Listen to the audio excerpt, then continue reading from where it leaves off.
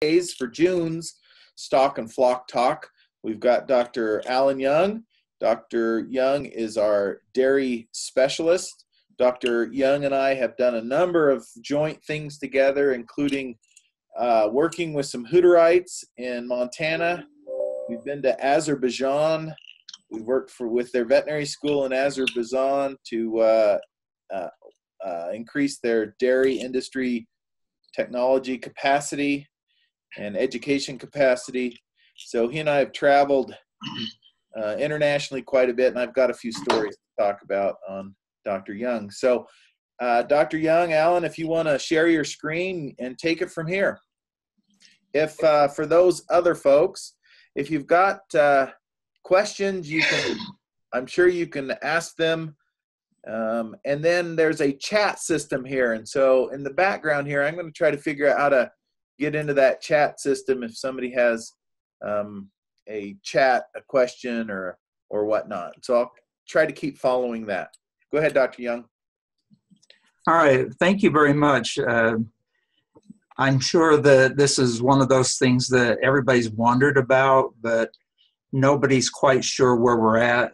I'm hoping that maybe I can open your eyes a little bit and let you see that some of this robotics has actually worked its way into the dairy industry, and it's probably going to change not only the industry, but also other areas of agriculture in the future. Okay, here we go. If you've noticed from the title of the talk, I've got robotics and precision ag, and I'm separating them into two entities. Most robotics will have some precision ag associated with it, but for our talk today, I'm going to show you that they are a little bit different than one another. Also, you're going to see a lot of pictures that have red robotics in them. I'm not necessarily endorsing one company over another. It's just that I'm familiar with this company and their products more so than the others because it's the robotics that we have at the University Dairy, and so I know that one a little bit better.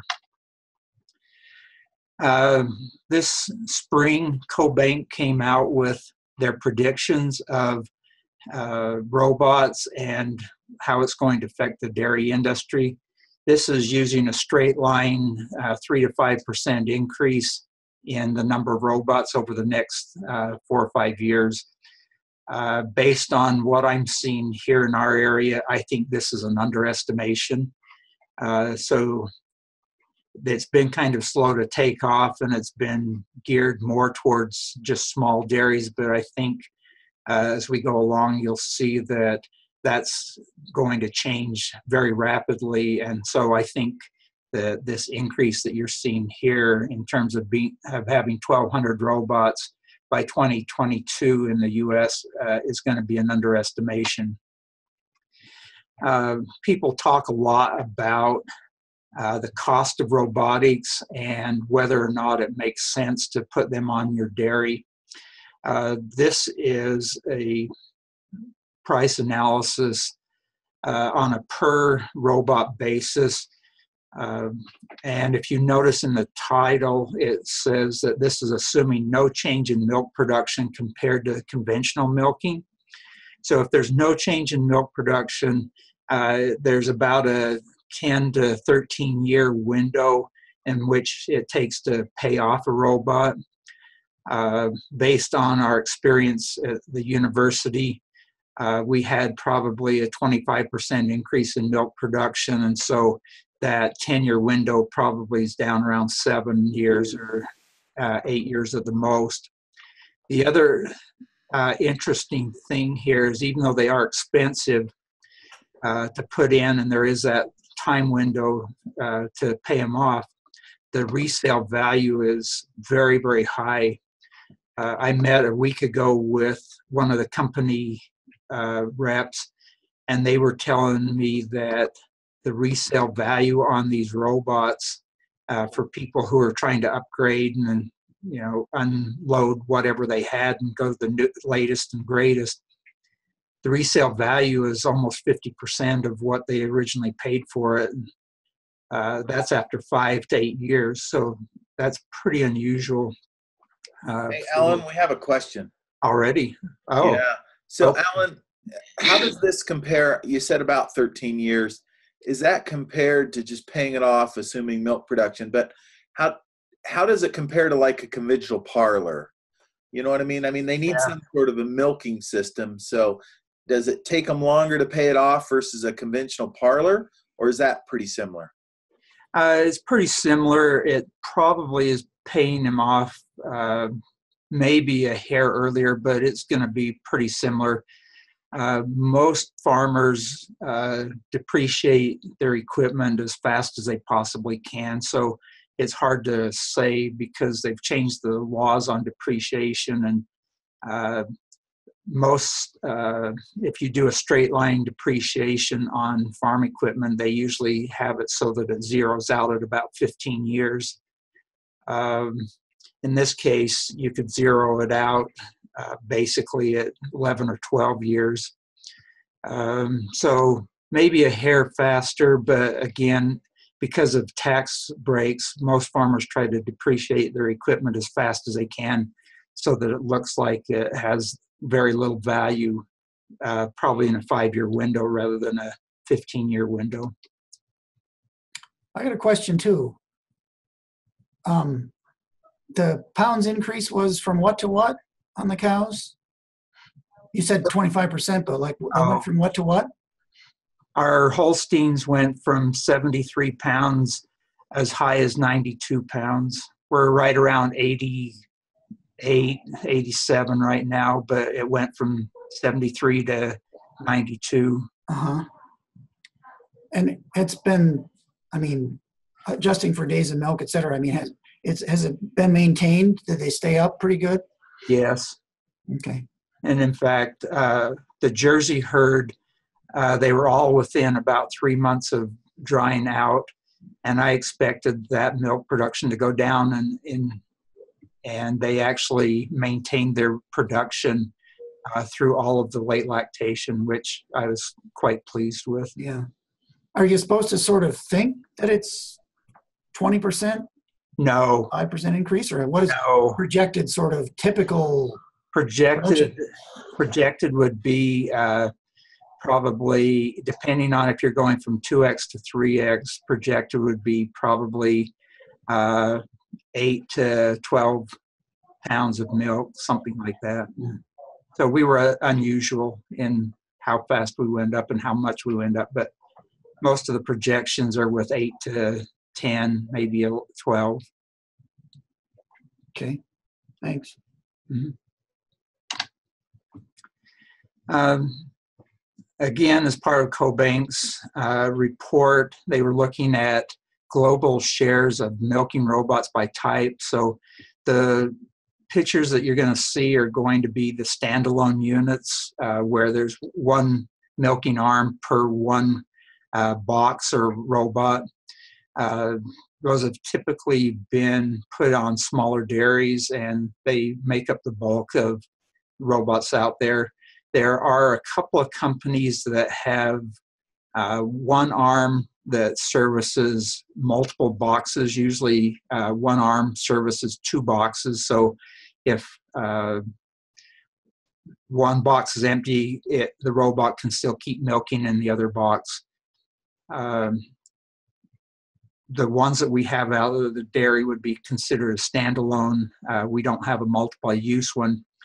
And then the rotary units would be like carousels where you can milk multiple animals at a single time. And right now they're about 25% of the world market. I expect in the next few years to see that percentage go up considerably because you'll see a slide here in a minute, but last fall, the first robotic rotary parlor became legal in the United States. And so it is now functioning and working. And there's a lot of interest here in the West where we have larger dairies. And I think that now that there's a rotary robot out there, you're going to see a lot more of those go in. But typically up till now, standalones are a big share of that. Okay, so where are we right now? This is as of yesterday. I made a few phone calls. There's really 3 companies that have robots in this area, Lely, Gia, and De La Val. You can see the number of farms there, and that percentage is actually pretty close to what the North American average for the number of robots that are being put in by the different companies. So as of right now, there's 8, 2, and 1, and these are either completed, in progress, or under contract. And all of these will be finished by next spring. So all of these will be in total operation by next spring. You can see that there's 58 robots on 8 dairies for Lely. There's 2 Gia dairies, one that has 4 robots, and the bulk of that 16 to 22 is on one other dairy. And then De La Val has 1 dairy across the border just north of Preston that has 4 units. So most of these dairies are smaller, 2 to 4 robots, but out of the Lely and Gia ones, there's 3 of those that are going to be anywhere from 12 to 18 robots a piece. So think about that, 3 dairies that have upwards of 18 robots per dairy, and that's just in our area. Here's an example of a milking robot. This happens to be Lely. Can you see my mouse, Carrie? Yeah, I can see your mouse. Yep. Okay. So if you look over here, this display is the computer screen that they can see everything that's going on with the cow and also do some maintenance work in addition to the normal milking procedure. So this is part of the arm, and it swings out underneath the cow.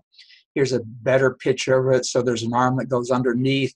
There's brushes that will clean the ends of the teats, and then each one of the units is handled independently. And this part over here on the right-hand side with the cups is to steam clean each one between cows for sanitation purposes. While I'm here, I'll also mention that this platform that the cows are under, for our dairy, we have load cells under that so we can get a body weight for all of the cows every time they come in. But that's not necessarily true on all robots, but we happen to have that for our robots. I mentioned earlier that the first robotic rotary parlor just started in November of last year. It's a 40-stall Gia. It's designed to milk 600 cows 3 times a day. The price tag was $70,000 a stall, and I did the math on that, and that's not quite $3 million for that robot.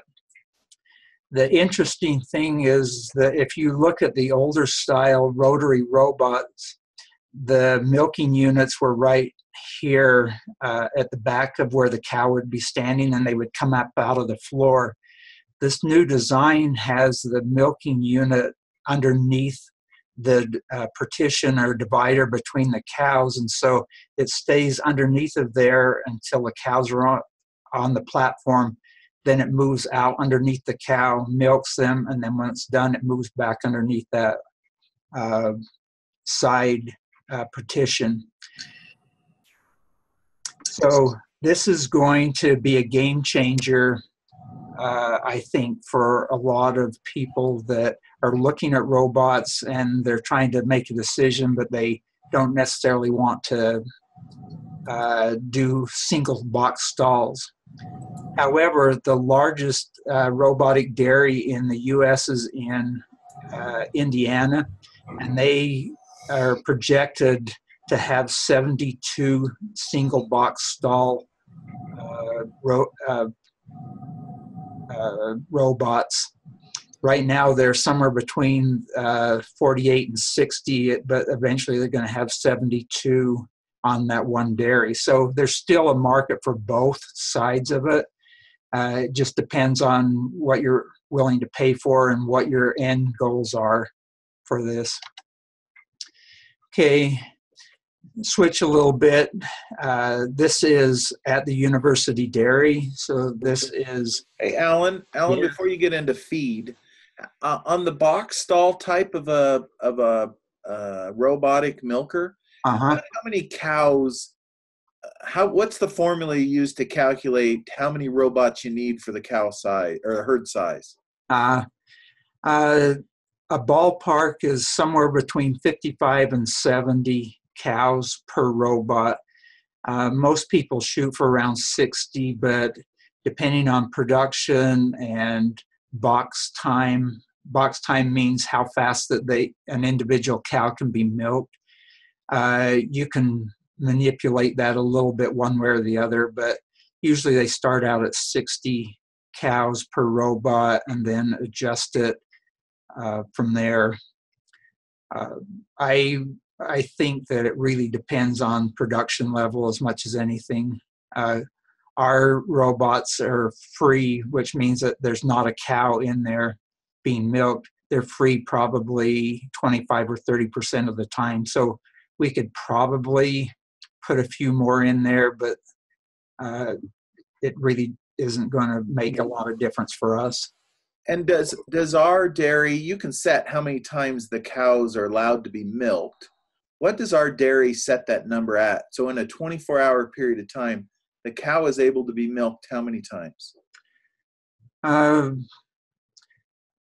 It depends on their production, but I think that we allow them to be milked anywhere from 4 to 6 times, but the herd average is 3 times per day. But we have some cows that are milked 5, some cows that are milked 2, depending on their production level. So the goal is to have a minimum of 2.8 milkings per cow per day, but we allow them to be milked every 4 hours if they really want it to be.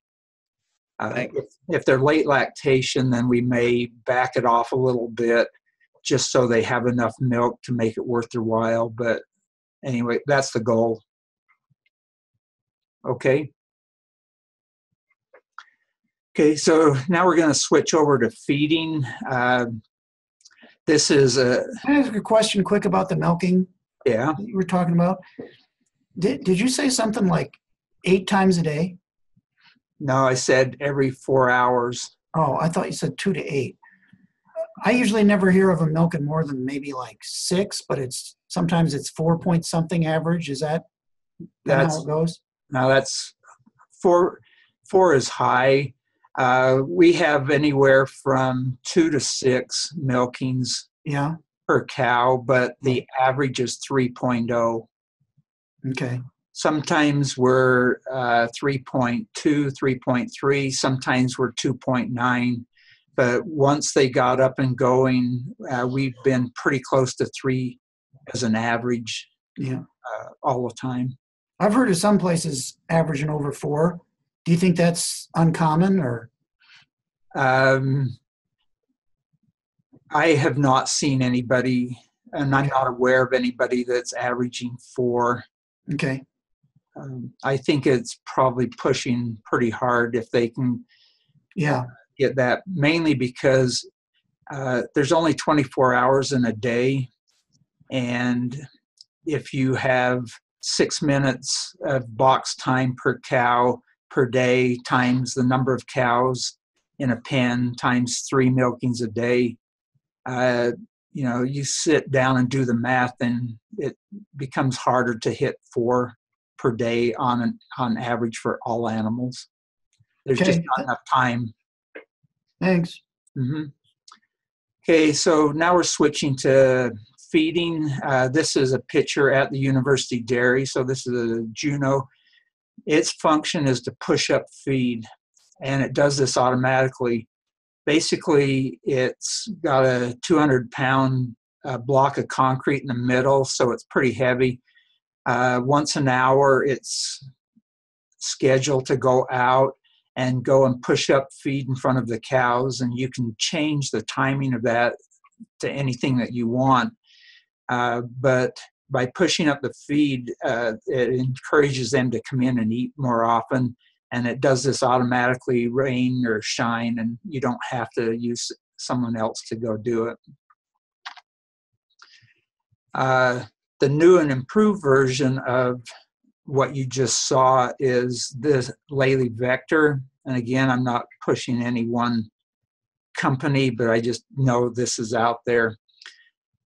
Basically, it will automatically go out and go to the kitchen area, which is where all the feeds are stored. And you can see that in the bottom right, you can see this thing that looks like alligator or crocodile mouth that's open. You tell the computer what ration you want. This little scoop will go out, pick it up, put it in the hopper here, and it will mix this and then go out and dispense it to whatever group of animals you want. And it will do this as often as the cows eat it.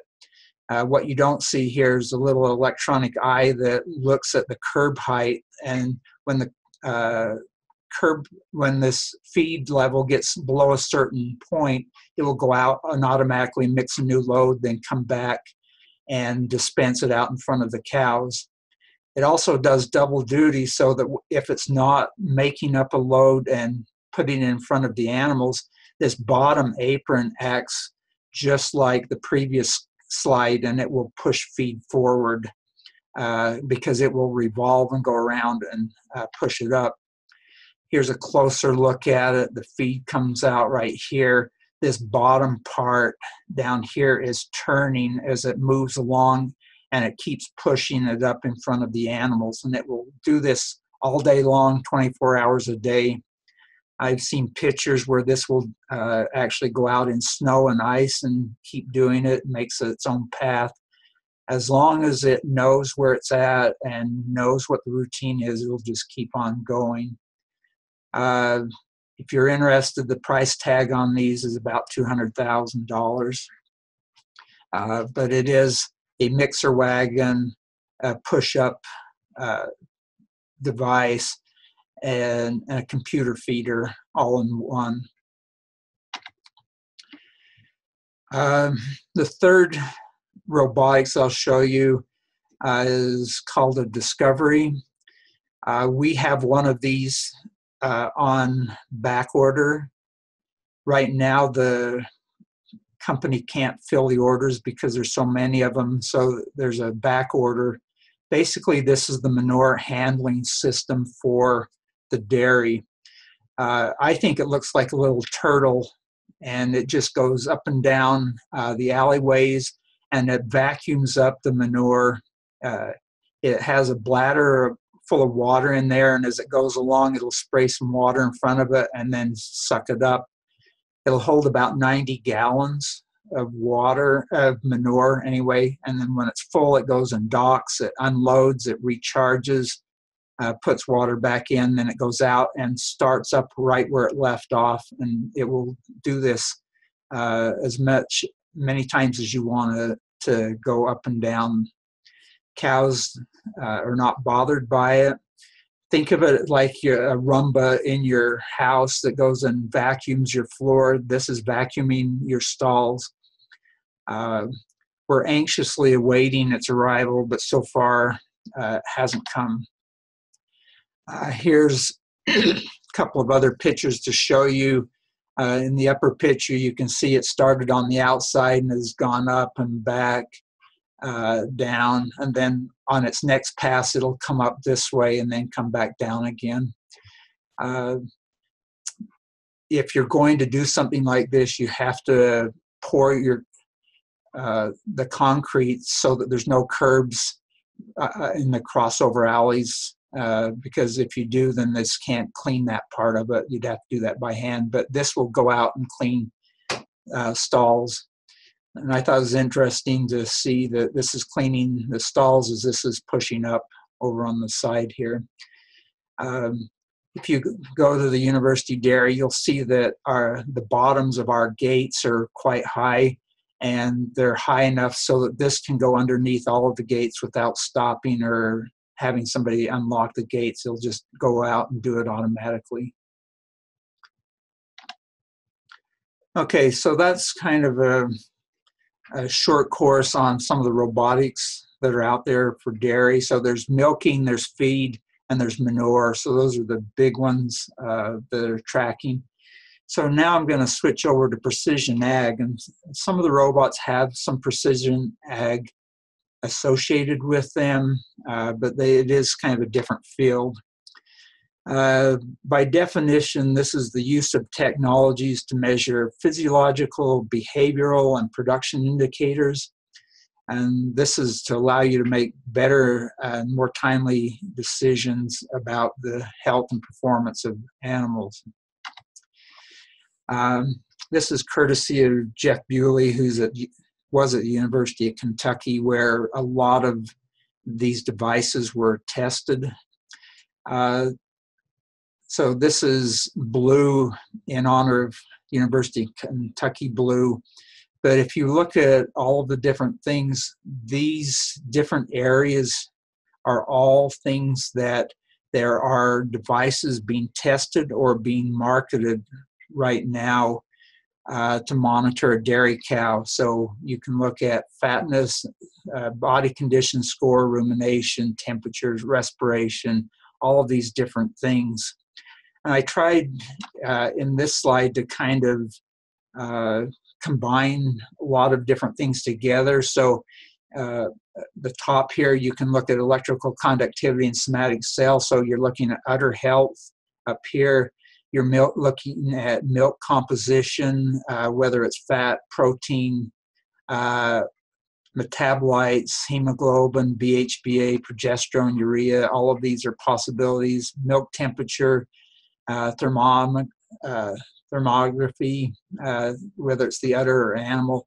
Reproduction, which would be estrus and calving monitoring and detection. Rumination and rumen health, so rumination counts, pH, methane emissions, something to do with body weight or body condition scoring. I told you earlier that we take body weights, but some of the other companies, rather than give you body weights, will give you body condition scoring, and I'll show you a picture of that in a minute. And then some sort of locomotion, activity monitoring, and lameness. And there are some people out there that are interested in knowing the location of animals, and so there's been several companies that are looking at determining where an animal is located on your farm. I picked at random. There was no rhyme or reason to what I picked other than I just thought they were interesting, but I just picked a couple to show you. This is something called CalvSense. It is a device that attaches to the tail, and it is used to tell farmers when a cow is calving. So if the tail changes angle for a certain amount of time, then it relays that to the dairy farmer to let the farmer know that a cow is in the process of calving. Basically, you can see that this is attached using high-tech things such as duct tape.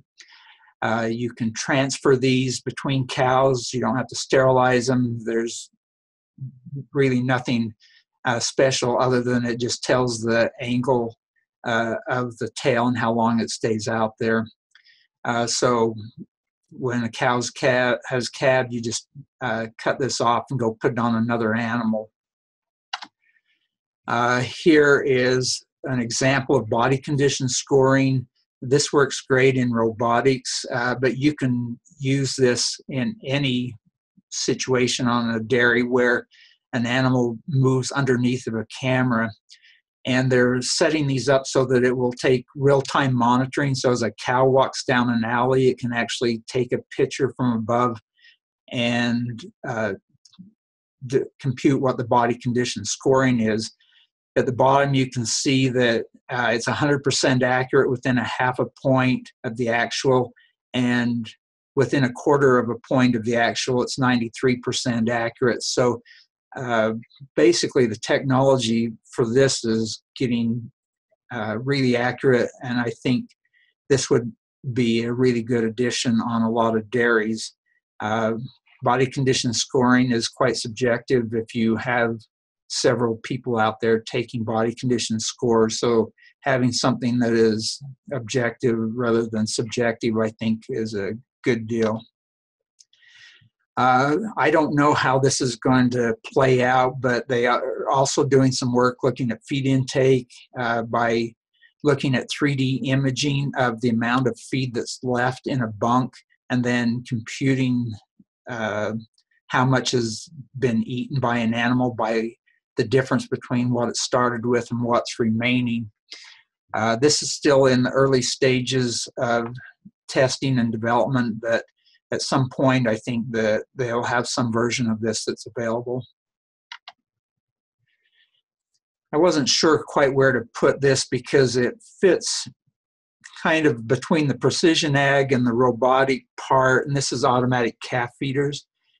This is not necessarily new technology, but it is computerized technology where you can have a group or a pen of calves that can come in to a nipple, which is in this upper right-hand side. They can walk in. There's a device on them that reads their ID, and the computer, which is inside here, will mix up whatever the calf needs and dispense it out and feed them.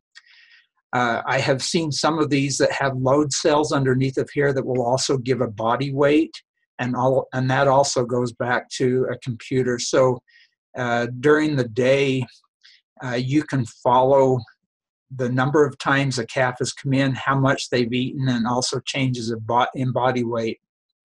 Again, it's all computerized. This room here in the bottom right-hand side is the same as this boxed area in the upper left-hand side here where my mouse is. Usually they can put about 25 calves in here per feeder. Some places will have 2 feeders, some will have 1, but again, it's another way of automating a task on a dairy. I'm not going to spend a lot of time, but I want to at least show you the output for one particular cow. This is not a group, this is just one cow, to show you some of the information that you receive. So the black line is milk production. This light blue teal colored line is ruminations, and this dark blue is activity. The pink is a probability number of the cow being in heat. So you can see this blue line or activity jumps up significantly, and then you see the pink goes up. That is what the farmer will use to inseminate an animal, because this will say that she's in heat. If you look through here, you can see there's ruminations go up and down, activity goes up and down as an animal moves. There's a little bit of a decrease in that, but for the most part, the cow's moving along pretty good. Same animal looking more recent in time. Again, another heat event here based on her activity. But then a day later, you can see that her milk production goes down, her ruminations go down significantly, and also her activity level drops significantly. All 3 of those things would then be highlighted by the computer and show up on a list, so that when the farmer goes in and pulls up the list of animals that have a health problem, this animal will show up on that list because of milk production, because of rumination, and activity being significantly decreased. So lots of information. I'm only showing a part of it just to give you a feel for some of the data that comes out of this. Here is something I look at. So every one of those squares is an individual animal on the dairy, and this is looking at rumination minutes per day, and I'm monitoring that to see if there's problems with the ration. So is this what the office of a dairy is going to look like in the future? There's a lot of debate as to whether or not this is where people want to go, but I can see there being a lot more computerization of things in the future. So some of the technology pitfalls are, you've got everything from a plug and play to a plug and pray and a plug and pay out there. Depending on the services you get and what the product is, you can have any of these. Some of these just don't work as well as they're hyped to be, mainly because they go to the market too quickly and they're not fully developed. And a lot of them are not user-friendly because they have IT people who are doing a lot of the work on these. The biggest concern I hear from farmers is that they have 3 or 4 of these on the farm and none of them talk to one another. And so they have to open 3 or 4 programs to figure out what's going on the dairy, when they would prefer to just open one program and have all of the data feed into it. And then finally, probably a big thing is there's a lot of data that's collected in these systems, and what does it mean and what do you do with it? And I think that's always the question that you've got to answer with these is, what are you going to do with it? Again, Jeff Bewley from the University of Kentucky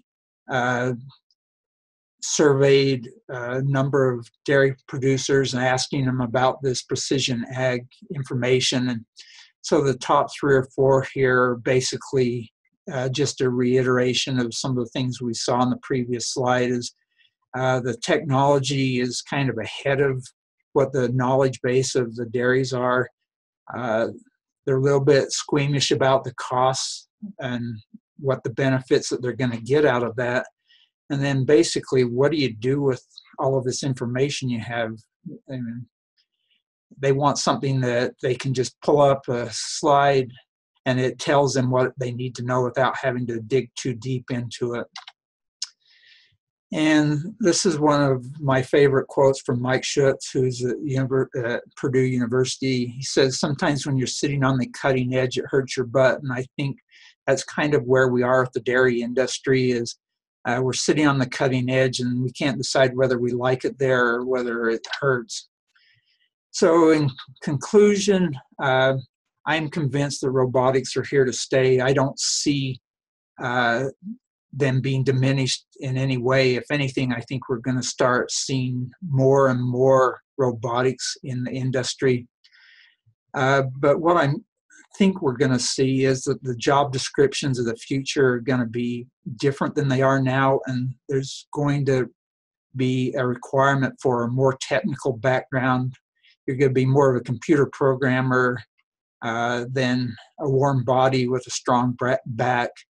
And so that kind of opens up some of the questions in my mind of who's going to do the training for this, and what do we need to be training our students for so that they can step into these jobs.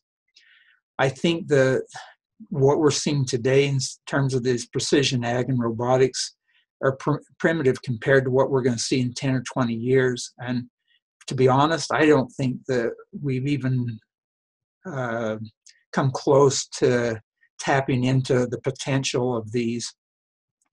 The big question that still is out there is there's an overwhelming amount of data, and how are we going to handle it and what are we going to do with it? And I think that opens up some other areas that we can work in, but the data part is a big deal.